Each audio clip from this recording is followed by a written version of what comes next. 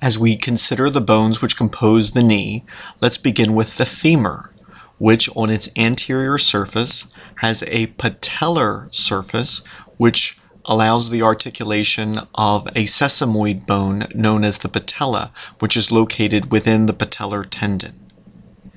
The condyles of the femur, medial and lateral, articulate with the condyles of the tibia, medial and lateral. And this is where most of the articulation of the knee joint occurs. It is a synovial joint and a diarthrosis, and a hinge joint, once again formed between the condyles of the femur and tibia, and also with the patella gliding along the patellar surface of the femur. Note that the fibula does not form part of the knee joint.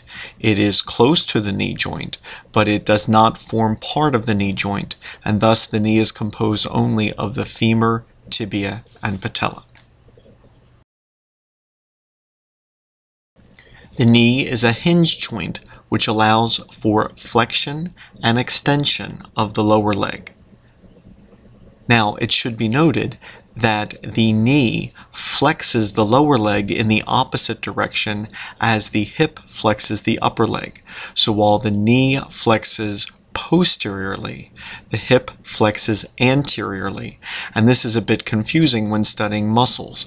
Muscles such as the hamstrings and the rectus femoris of the quadriceps have opposite actions on the knee and hip joints because the knee flexes posteriorly while the hip flexes anteriorly.